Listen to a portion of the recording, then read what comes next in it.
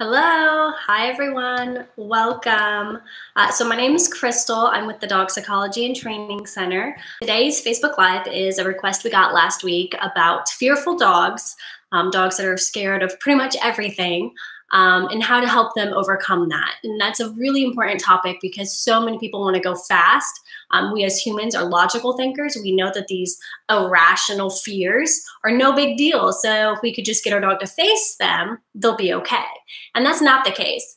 Dogs don't understand our language. They don't have the same reassurances that we have in those expectations. And sometimes without properly building a foundation first, they can become more unstable by facing irrational fears. Even if those fears are not causing them harm, it's just that I don't want to say weak foundation, but it's an unstable foundation for sure. And so the analogy I'm going to use is very similar to what I tell kids. I volunteer with Switch, which is a nonprofit that fights human trafficking here in the upstate. And my favorite role in Switch to go to high schools, and I get to talk to teenagers about abuse in the home, but also prevention and risk management to help them stay safe from online predators and traffickers. So we do a lot of empowerment stuff with them, and one of the exercises we do, it talks about how, you know, sticks and stones may break my bones, but words will never hurt me, and how that is the biggest lie of all time, because words, unlike physical wounds, when you get a physical wound or a boo-boo, as my kids call them, sometimes just slapping a Band-Aid on it, instantly it feels better, right? Or if it is like a broken arm, there's a healing process that has to take place with that for your body to move on. And so whether it's physical therapy, whether it's just letting a cut heal on its own, it has to heal, right? Your body is making it heal on its own. Well, emotional wounds, right, that can be caused from irrational fears or words, they don't heal on their own.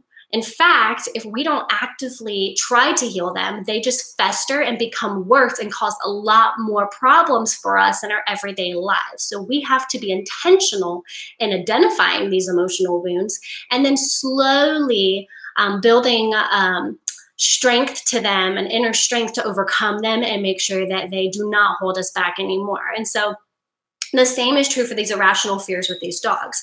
By having them face their irrational fears before laying a really solid foundation, it's just making them more unstable because they have not gotten any reassurances and they haven't the confidence to face those fears yet. So we're going to talk about going really slow with these dogs. You can definitely help a fearful dog overcome its fear. So my own personal story with this is my own pit bull, Castor. He passed away last Thanksgiving, well, just before Thanksgiving. And he was a ripe old age, and he had a great life, a life with us that he probably wouldn't have had with anyone else because we were dog trainers and we knew how to help him. But I always just joke with my clients, God doesn't give me the easy dogs. He always gives me the challenging dogs because he knows we can handle them. So when Castor came to us, he was a hot mess. I called him my pit bull pansy. He's a big pit bull, like a beautiful broad chest. I mean, he's just a tank of a dog. But if you had anything in your hand, be it a pen, a water bottle, a remote control, he would flip over on his back, shake really, really bad, and pee all over himself. And my homeowner instinct is, stop, you're peeing on my floor, right? But I couldn't do that to him because he was already in such a traumatic state of mind that any, assertion or anger from me, even though it wasn't anger, it was just shock, please stop, right? It would just further him down that rabbit hole of fear. And so we would ignore him, which was very, very painful and really broke our hearts. And like a number of times, there are times I'd have tears in my eyes, but we wanted to help him overcome this fear for several reasons. One, it's detrimental to his life. If he would have lived in that kind of fear for his whole life, he wouldn't have lived to that ripe old age of 14 that he lived to. We were going to have kids. We didn't have kids then, but we knew we wanted to have kids. So again, kids are crazy, right? They can be a bit aggressive, pushy, manhandling, right, with dogs. And chances are, whether it's on purpose or accidentally, they're going to throw something at a dog, right? He's going to get hit by an object from a kid's hand. And we hope that it's unintentional, but kids can be stinkers sometimes, especially when they're babies, right? They're just bapping their toys, not trying to hit anything, but he could just be in the crossfire of that, right? And so we really wanted to build up some solid foundation for him before we had our kids. And so when we first got him, like I said, anything in your hand, he would just violently pee and shake all over the place. It was pathetic. It was so sad. And so we made a pact, me and Eric, that we wouldn't walk through our house without something in one or both of our hands. And we didn't look at Castor. We didn't talk to Castor. We just ignored him through this. And of course he would, flip over and shake and pee and be all scared. And after we did it for a few days, he started to kind of, he was still afraid, but he would either try to like hide his, it's a big pit bull, right? He would try to hide his nose under the couch. So the couch was like this far from the ground. So literally only his nose, his whole snout could have been fit, just his nose. He'd hide it under the couch like, they can't see me, even though his whole butt is sticking out, right? But he would just be sitting there shaking like, oh, they can't see me, they can't see me. And again, nothing from us. We didn't praise him. We didn't talk to him. We didn't look at him, just ignoring him. And by ignoring him, it sounds really cruel by human standards. Like if we saw a child acting like that and we just walked by and ignored it, like that would be awful. But for a dog, by acknowledging him in that state of mind, by saying, oh, Castor, it's okay. Also mentioning, we just got him, right? Like he's brand new to our family. We just adopted him from the shelter. So we didn't have a good relationship yet either. And so by acknowledging him in that state of mind, we would tell him several things. One, he's on our radar. Two, we know where he is. We can get him whenever we want. He's already in this fear mindset, right? He already thinks we're out to get him, even though we're not. And so if I was to say, oh, it's okay, buddy, he's gonna be like, oh God, no, they really know where I am, right? They could kill me any second. And it's just, that's not what we were going for. So we ignored him. And by ignoring him, that made him realize, they don't have to care where I am because they don't have any intent to harm me. And so by ignoring him, that also started to build his confidence. So we kept walking with things in our hand. Also, I want to mention here too, we were doing obedience training with Castor. If he had a leash on, he could sit, he could walk on a loose leash, he could place, he could do down, he could do all these things. But if there was something other than a leash in your hand, no go, right? He was very, very fearful. And this is our own house. Like who walks to their house with nothing in their hand ever? Like we always have something in our hand. So we kept doing this process, and it took us about a year from start to finish. The finished result was that we have a friend, Logan, who's just a really tall guy, really intimidating. He's a big teddy bear. He's the sweetest guy ever, but just that physical intimidation, right? He's just that big kind of lumberjack looking dude. And Castor was very, very afraid of him. Logan never said anything to him, never talked to him. He listened to us when we said, just ignore him and that will help him in the most impactful way. And so the end result of this training is Logan came over to visit and Castor, was barking and trying to hide behind something. And I said, Castor, it's okay, go say hi. And so he ran over to Logan and he stretched out his neck. Logan scratched his ear and then Castor took off to me like, look, did you see he touched me and I'm still alive? And so there was that relationship that had been built over this course of a year between me and Castor so that we could tell him to go say hi and he was okay with that. But so back to, our process, we walk with things in each of our hands, ignoring him. And then we got to the point where like we would have something in our hands and walk by and he would just like roll his eyes like these crazy people, like they're always having something in their hand. And so that was kind of the point though, right? Like we're crazy, but we're also going to have kids and they're psycho. So you really need to get used to us, right? So after he got confident with us having things in our hand and he just thought, oh, boring, then we would just kind of touch him by it. So if Castor was sitting here, here's his nose. Okay, Castor was sitting here, we would just walk by and we would just kind of touch him with a pen or the remote or a water bottle, very gently, but just touching him. And so he would flip back over, he'd pee on himself a little bit, he would shake. It wasn't nearly as bad as it was when we first brought him home, but it was still pretty sad. And so there's this fear mindset that just slowly desensitizing him to the point that we could get to the point where, we'd graze him and he would just kind of roll his eyes again. And then we could get by or walk by and we can actually kind of bump him with something because again, like I am a very clumsy person. I have thrown a pen across the room just by articulating with my hand and the pin went flying across the room. Like I might accidentally throw something at him, not intentionally at him, but just because I'm a clumsy person that articulates a lot when I talk and I just drop things all the time, right? And so we would get to that point where we could just kind of bump him with something and he would just be like, oh, these people are so crazy. Good, that's what I'm going for. So, you know, that whole process took us about a year. That was very early in our dog training career. So I've been training dogs for 11 years now. 11 and a half years now.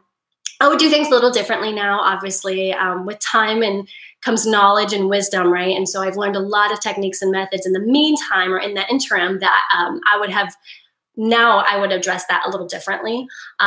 But the process is still very similar. Ignoring him, having those fears not be forced upon your dog to overcome them, but to be kind of in the distance and slowly working our way up. Castor was kind of extreme because he lived in our house with us and we couldn't have anything in our hand. And that's just, I couldn't live like that. I couldn't prevent having something in my hand. It was just impossible. And so we had a comment last week. And so I'm going to go through the fears. The dog's name is Delilah. She's a golden retriever. I think she's about a year or two old now. She's not aggressive with her fear, but she's very, very fearful. And so that's really important to me. If the dog was showing any signs of reactivity or aggression, I would definitely encourage you to seek the help of a professional, just because we want to make sure the dog doesn't hurt somebody in this fear state of mind. Fear aggression is really scary for us because it is unpredictable. And so they will lash out whenever they feel threatened and cornered and have no other choice. We don't always know when that is. So having the help of a professional, if your own dog has aggressive fearful behavior, but also has acted out aggressively or reactively in those situations. So definitely get the help of a professional. If your dog is just fearful but not aggressive, these are the steps that I want you to kind of go through. She's terrified of other people in new places. She won't go up to guests when they come over. She hides in her crate. She's skittish around parked cars, will turn and walk in the opposite direction if someone is coming in their direction on walks. So if they're walking this way and somebody's coming this way, she says, nope, I'm out, and she leaves. And then bolts when she gets too scared. So we have learned a lot about alternative medicine, not only with humans, but with dogs. And, I know chiropractic adjustments can really help with a lot of anxieties and fear behaviors in dogs. So I would definitely encourage her to be seen by a canine chiropractor, just to make sure everything is where it needs to be. That internal stress in the body can show in a lot of different behavior outbursts, whether it's fearful, whether it's aggressive, whether it's anxious, whether it's stressed, whatever it is, it can definitely have an external emotional response, all from just a misalignment in the spine. The blood's not getting to go where it needs to go to be effective in the body. And so this internal stress can build up. And so that's my first recommendation always, is to have them be seen by a chiropractor, just so that you can make sure she is 100% right now. From there, this is when we're going to start building up some of her behaviors. So I want you to advocate for her. When you have the guests and people that come over, I have notes over here. So if you see my eyes going to the side, I'm just checking on my notes because I don't want to miss anything. So when you have company come over and she goes to hide in her crate, or if people, if you are out and about on a walk around the neighborhood and somebody tries to talk to her or talk to you, I would just advocate for Delilah and say, hey, just ignore Delilah right now. She's really nervous and fearful of new people. And the best way to help her overcome that is just by ignoring her completely. That is you telling her that she is not on your radar. You are not out to get her, and that you're cool. And so, having our friends do that to help us with Castor at the beginning of his training was tremendous, because it took all that pressure off of Castor. And he would still sometimes go to his crate, especially at the beginning, but he would come out on his own. And so after our friends were there for a period of time, you see him kind of come back out into the living room, and he just kind of, sit back in the corner, kind of like a wallflower, just observing. And, he probably wouldn't engage with our company until maybe the 4th or 5th time they came over. And then maybe he would come say hi, especially when the other dogs would go up to our company. He'd be like, yeah, me too. And then he'd fall back.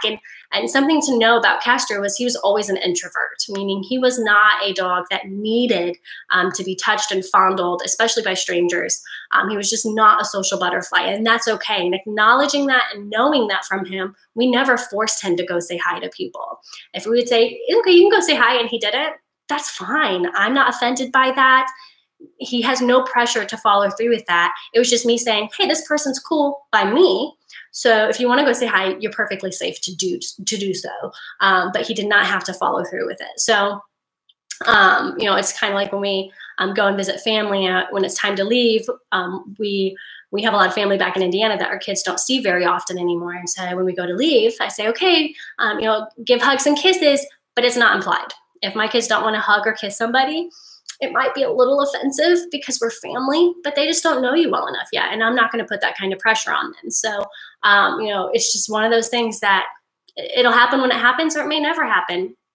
It's okay.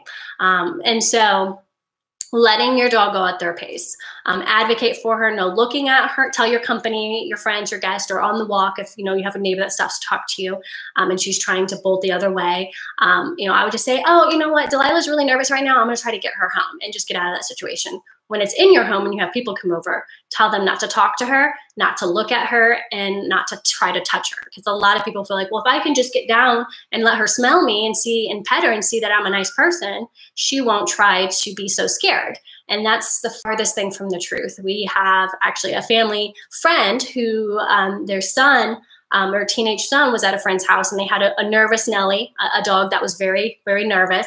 And so he thought, well, if I can just get down and pet the dog, he'll know I'm fine. Well, what happened was the dog actually nipped him in his face because those fear behaviors, right? That dog was already nervous. The teenage son got right down in the dog's level, right? He didn't need to get in the dog's face. He just squatted down to pet the dog. But to the dog, that's that spatial pressure. You were all up in his junk for real.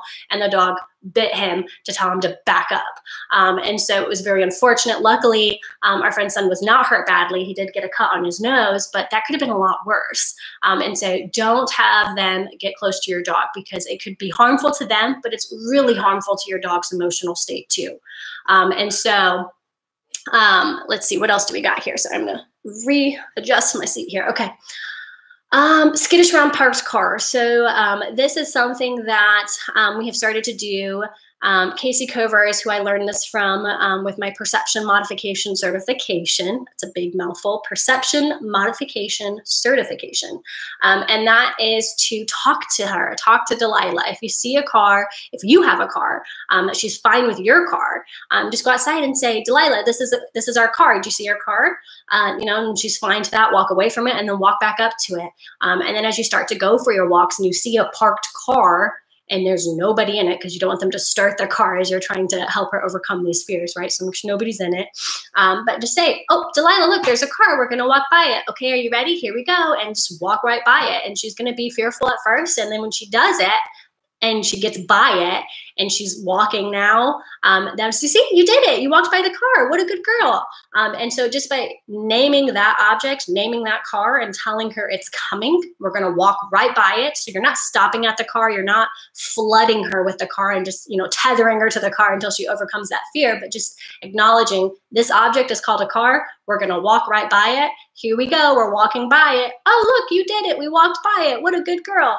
And so just having that conversation with your dog helps them anticipate when things like that might be coming. And then the other thing that's really important, so these are all what we call preventative things or avoidance things right now, because she's not ready to handle it yet. Eventually, the goal would be to help her completely get over these things, but not yet. Okay, this takes time. It took us about a year with Castor, and I just think that's really important for people to hear, because fear takes time to build confidence. Confidence in a very, you know, cocky, pushy dog, it's actually quite simple to kind of take some of that confidence away and say, hey, buddy, you know, you're not as smart as a human, so I need to take over. The dog's like, okay, cool, as long as you make it fun for me, right? But with fear, it takes a lot longer to build that confidence, because there's really a lack of trust. There's a lack of trust between you and the dog, between the dog and itself, and they just don't know how they're going to survive another day. And so that fear, right, it's what's the word I'm looking for? It's irrational. I've said that like 15 times already. I don't know why I forgot it. It's irrational, right? It doesn't make any sense, but emotions don't always make sense, right? And fear is one of the most ridiculous, you know, thought processes that come with some of these irrational fears. Like, it's just a parked car. It's not going to jump on you, right? But anyway, so yeah, advocating for her, and then naming some of the things that she's afraid of or skittish of. If there's certain sounds that you know, like a school bus coming, and when it does the brakes, it has that like sound. Letting her know, okay, here's the school bus. It's going to make that sound. Okay, you ready? And just letting her have a heads up. At first, you're going to think this isn't working, that she's not understanding. But dogs have the IQ of a 2-year-old. So if you think about holding a fearful 2-year-old's hand and talking them through this, saying, okay, here's a bus coming. You see the bus is coming? Okay, it's going to make that sound. Ready? Here it goes. Oh, look, it made the sound and you did it. You're still okay. You're still okay. You did good. So just that reinforcement after the fact. And then, if you are going for a walk and let's say you're on a sidewalk and there's somebody coming at you on that same sidewalk, step off of it. You can step in the middle of the street. You can walk to the other sidewalk. You can step into someone's grass if you know they're not going to be upset about it. But just get off of the sidewalk and yield to that person. So don't force Delilah to face that fear head on, because that's pretty scary. But advocate for her by stepping off maybe 10 feet away, letting that person walk by, and then resuming your walk and talking to Delilah and telling her, look, we did it. See, what a good girl. They're just walking by. And then the bolting when she gets too scared. So I think that's kind of goes with the turning and bolting on the walks if you see somebody. But, having her on a snug collar so she can't slip it over her head, and then just giving her that space that she needs. So, I don't want to encourage her to bolt, but I don't want to stop her from bolting either. Not yet. If she's bolting, that's her saying, I need to get out of here. So give her some of that space, and then she won't feel so tempted to bolt. And the goal is that over time, you can start to yield closer and closer to the sidewalk. So eventually you can just step off to the side of the sidewalk or on the edge of the sidewalk and let those people walk by, or just walk right by them. And she's like, oh yeah, we just walk by people. So I also, one question I didn't ask before this is, was Delilah always like this, or is this something newer? Because when we worked with Titus, I remember Delilah was just a puppy, and she didn't, I wasn't aware of any fearful behavior. So I'm curious to know if this is just something that happened recently, or if this has been kind of progressing over time.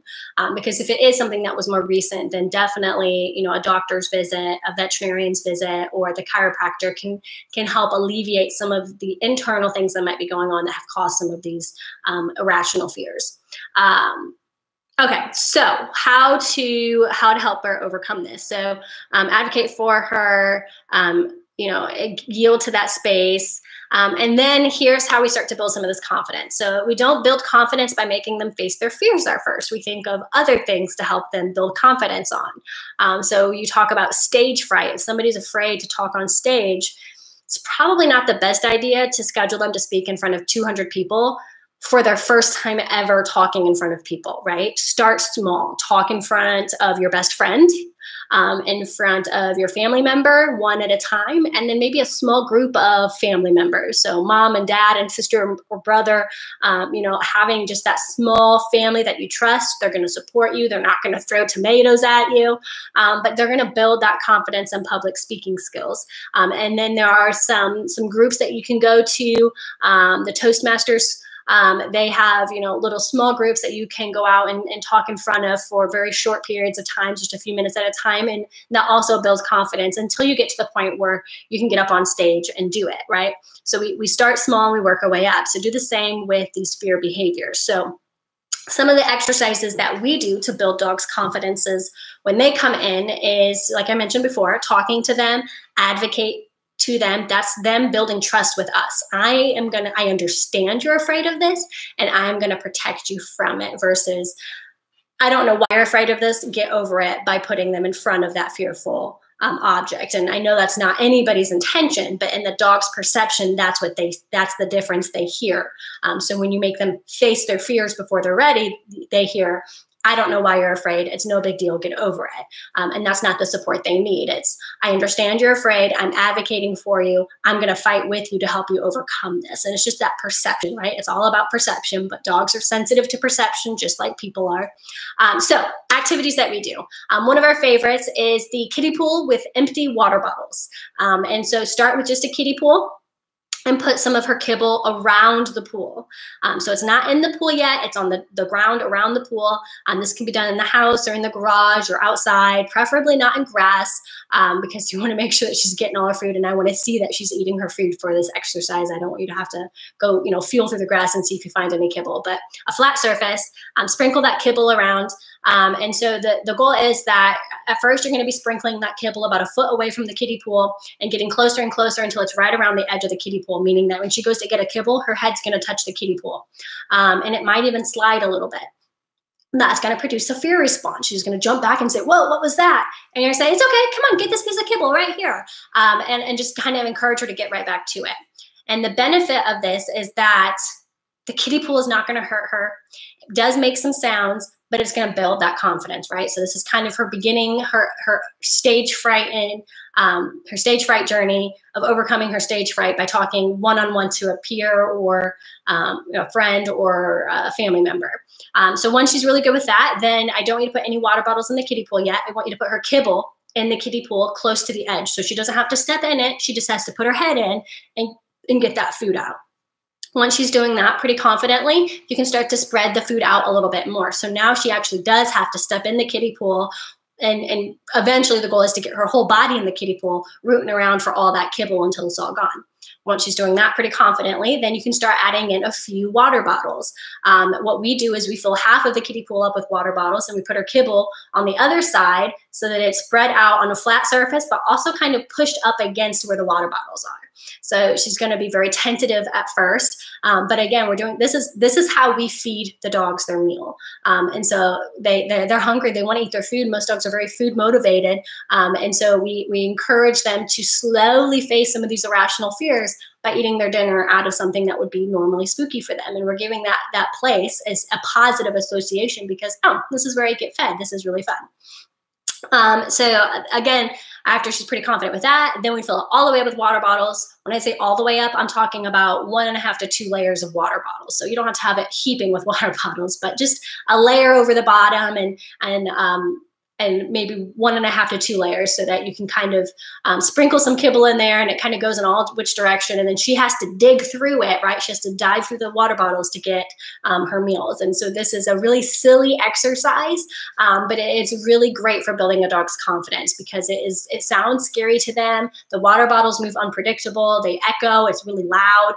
The pool is kind of a slippery surface. And so it's a really great confidence builder. That goes to my next activity that we like to do, which is having them place or walk on different surfaces. Again, it sounds super benign and silly, but for dogs that are fearful, anything new can be fearful, can be scary. So we have them walk on hard floors, tile floors, shiny floors, concrete floors. Let's see. When I say walking on different surfaces, we have a picnic table or like a 6-foot folding table that has like a hard plastic top. Sometimes we'll have them place on surfaces like that. We'll have them place on tree stumps, on benches, on diving boards, on pieces of wood. If you have like stacks of like ceramic tiles, you can have them place on that. Anything that's just new and different, have her place on. Don't force her, don't drag her up on it, just a lot of gentle luring. If she's food motivated or toy motivated, you can use your toys to help her get to that spot.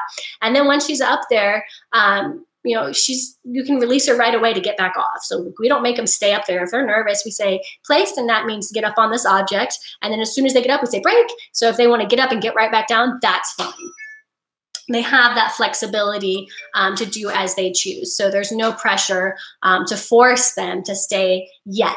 The more we do this, the more reps we do, the less scary this object's gonna be. And then we can start to ask some more time of them. So it's not so pushy and it's not so scary, but we're slowly building them up for success so that they can reach the desired outcome, which is being confident about this weird surface. My own Mastiff, Morgan, she's not a fearful dog at all, right? But all dogs have some quirks that they're just like, oh, I didn't expect that. And hers was a shiny tile floor. So you know how like some tile floors have like a matte surface or look to them, and then some have like a gloss look to them. If it was a gloss look, she was like, nope, I'm 100 pounds and that looks dangerous.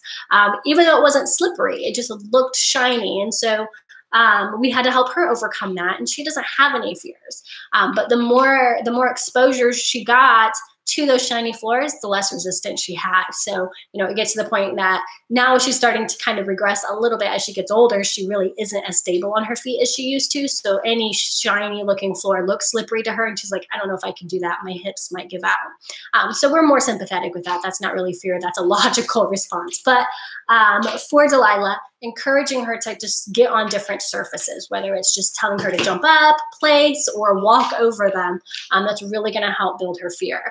Some exercises you could do is take a ladder that you have at home and lay it flat on the ground and have her walk over it. So she's literally just putting her feet in the ladder rungs. So she's not stepping on the ladder. She's just stepping in between the rungs, but walking through it that way. And then what I like to do is encourage families to do an agility course when you have a fearful dog. So I think you guys did training at Astro for Delilah, and I think they do agility. So I would encourage you to look into their beginner agility courses if they have them, and see if they think that would be a good fit for her, because agility is a really great way to build a dog's confidence with a fun environment. So it's not so fun at first for the dogs because everything's new, right? And they're like, no, I don't know about this. This looks scary. Oh my goodness. But the more they do it and they overcome those irrational fears, they're like, yeah, did you see that? I did the A-frame, or I weaved through those poles and I thought they were going to chop me to pieces. But it just builds their confidence because they did it, right? The more wins your dog has, the more confident they're going to be for that new person that they're like, oh, I don't know who this person is. They could be like the mad hatchet person and try to kill me. The more confidence, the more wins your dog has, the less fear they're going to have for those moments. Not to say that they're going to be like, oh, you can pet me whenever you want, but she's going to be like, you know, I've overcome a lot in my life. I think I might be able to handle this, you know? And so it's just that slow confidence. And so if you aren't interested in going to an agility class, or Astro thinks she's too fearful for it, because they sometimes do it in group environments and that might just be too much for her, period, you can make it at your house, right? So you can do like the ladder thing I told you. That's kind of like an agility thing. You can make a tunnel. So if you have some, dining room chairs that she could crawl under, you can make a tunnel. You can make a tunnel by taking the chairs and putting their backs, so the straight backs of the chair, so that the seats are pointed out this way, but the straight backs are like this, and put a blanket over them. So then this is a tunnel. So then it's really big for her. She doesn't have to crawl through it. She just has to walk through it. And you can start with just 2 chairs. So one chair here, one chair here, one chair here, one chair here. So 2 chairs on either side and a little tunnel. So she literally just has to step through it and she's out. But that's a confidence thing. She does really good with that. Then add another chair and another chair. And then you can start to space those chairs apart. So you can maybe have an 8-foot tunnel that she has to go through, that the kids would love help, making this fort tunnel for her, but it's a great confidence builder. For the weave poles, I don't know if you know what weave poles are in agility. They're just poles that stick straight up and the dog literally just kind of walks through them like this. So they're just weaving through it. You can get, what are they, like driveway poles or something that you can put on the end of your driveway so that people don't drive off your driveway into your flower beds or whatever. You can get those little stakes. They have like a little reflector light on them or something. You can stake those into the ground and encourage her to go in and out of those. So at first your weaves are going to be very broad. She's going to go all the way through it. Then you're going to say, okay, let's go through this one. She's going to get through it. And she's going to, but the goal is that eventually she can have her body touching these weave poles and she's just going like this right through it. So that's another confidence building activity. I'm not an agility person, so I don't know all the names of these things, but there's like a platform. We always called it a place when I would help dogs that were fearful. We would get to borrow another trainer's agility course for a private lesson, I would take the dogs there and we just slowly go through these things at our pace. So there was no pressure, no competition. It was just for fun and building the dog's confidence. But we would just home place and they'd hop up on that platform. Again, that raised level is a confidence builder because they did it. They jumped to the top of the mountain and they survived. They have the A-frame. So agility A-frames are pretty stout, but they just walk up the one side and then go down the other. Again, it seems a little nerve-wracking at first, but then when they get down it, they're like, oh, that wasn't so bad. Maybe it was a little scary, but it wasn't as scary as I thought, right? And the more they do it, the more they overcome it. So create your own agility courses. I'm sure you can Google it, how to make your own agility course in your backyard or in your house. I'm sure there's tons of free resources for that. And then another one that's really easy and fun is scent games. So if you're like us, we get like a new Amazon delivery like every other day. So we have a lot of boxes at our house. Take those boxes and then put them in a small cluster so that she can kind of walk around them, but they're not like spread all over your house, right? So keep them in one room, but put maybe 1 or 2 kibble in only one box. So if you have 4 boxes, only one box is going to have kibble in it. The other 3 are just empty boxes. And tell her to go find the kibble or the treat or whatever you want to use. You can say, go get your treat. And so don't rush her through this. This is the hardest part. Don't talk to her. Don't touch her. Don't guide her. Don't point. Just let her go. She doesn't need a leash on for this. You're just going to stand back. So don't be close to the boxes, but stand back at the edge of the room. So you can be like against a wall or sitting down and just let her find it. And it might take 5 or 10 minutes the first time, or it might take 5 seconds depending on her food drive. But this is a really fun exercise. Once she starts to get faster and faster at finding those kibble, those treats, then you can start to kind of spread the boxes out more in the room. So you may be putting them against, the edges of the room, or maybe behind some furniture in the room, and telling her to go find the kibble that way. And once she's doing really good with that, then you can start hiding boxes in different rooms and telling her to go find it that way. And when you start to spread it out more, you can kind of guide her a little bit. If she's coming up like, I have no idea where to look next, say, well, come on, let's go look over here. Come on. And encourage her to go into the next room and say, okay, go find the kibble in here. And just kind of giving her that head start to build her confidence too. But that's a really great exercise because 1, it lets her go at her own pace. 2, it's making her work. Fearful dogs tend to not think for themselves. They tend to not work for themselves. They tend to just stand back and cower. By doing a scent game, it's encouraging her to come out of her shell and really take those steps. I think it's Sue Conklin. I can't think of the name of her business, but she does a lot of scent trials and competitions with her own dog. She has some beagles. And so she might be a great resource to contact if scent games is Delilah's thing, because that would be a really great way to build her confidence because it is a game that is independent. So, Delilah's working basically on her own, and then she's winning and she knows she did it herself, right? It's one thing to win with a team. You're like, yeah, but we all kind of contributed. But when you win by yourself, you're like, that was all me. I did that all by myself. Did you see it? Right? And so it has a different perception in the dog's mind. So scent games are another really, really fun way to help build up the confidence. So these games, these activities that we do, we spend weeks and months doing these before we start to have the dogs face their fears. And when we do ask them to start facing their fears, we do that from a distance. So if dogs are afraid of people, we may go to Conisty like early in the morning when hardly anybody's there and stand at the baseball diamonds. So like we might see a person once or twice in a 20 or 30 minute time, but we make sure we're far enough away that dog sees that person in a distance so that they can be successful.